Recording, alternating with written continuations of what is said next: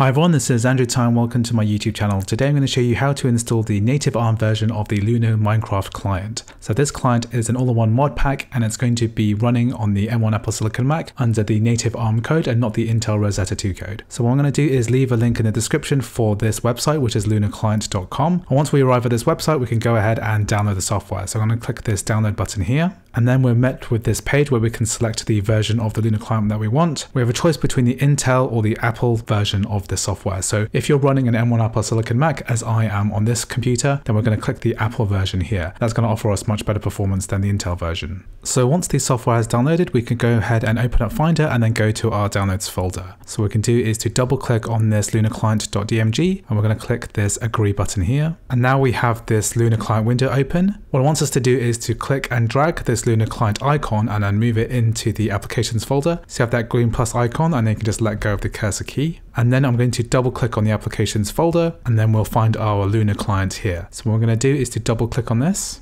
and it's asking us to open. I'm going to click open here. So once this has opened up, we can close everything else and we can go ahead and launch Minecraft. It's going ahead and downloading several assets, so just let that go for a while.